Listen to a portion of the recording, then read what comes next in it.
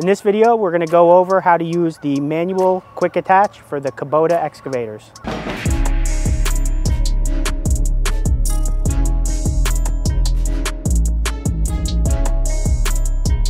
Step 1 is to remove the rear locking pin.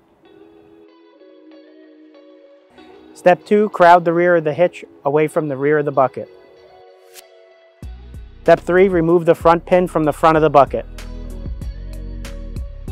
To reattach your bucket would just be the reverse of those steps.